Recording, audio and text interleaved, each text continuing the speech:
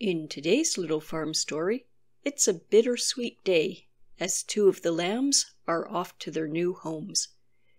Keep watching to see the lambs as they grow up to this point of being ready to go off on their own.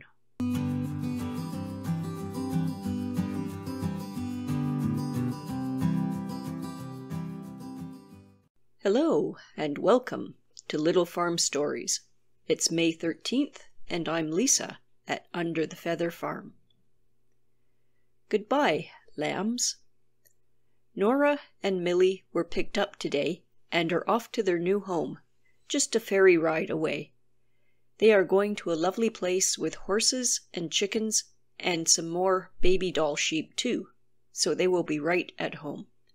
It's so much easier saying goodbye because their new family is so excited, and I know they're going to be really well cared for at their new home.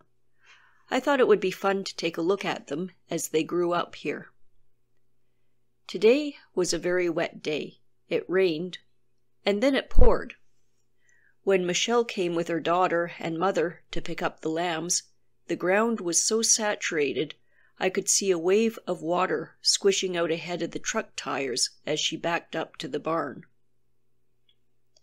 I had left all the baby doll mums and lambs inside, and they got to hang out with Jane and Sunshine's 6 lambs. It was quite a sight to see them all in there.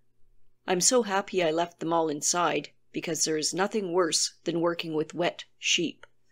They're like sponges when they've been in the rain, and if they rub past you, your pants end up soaking wet. We had to carry Millie and Nora to the truck, so it was very nice that they were dry. Millie and Nora were a little mystified by their new space in the back of the truck under the canopy, but as soon as Millie saw the grain, she was quite happy with her new digs. Nora, always a little more cautious, looked around a bit longer, but then she realized she was missing out and joined Millie. It's one of the things I love about the baby dolls. They're so easygoing and super easy to train because they'll do almost anything for food. Thanks for watching. I hope you enjoyed this little farm story as Millie and Nora go on to their new life.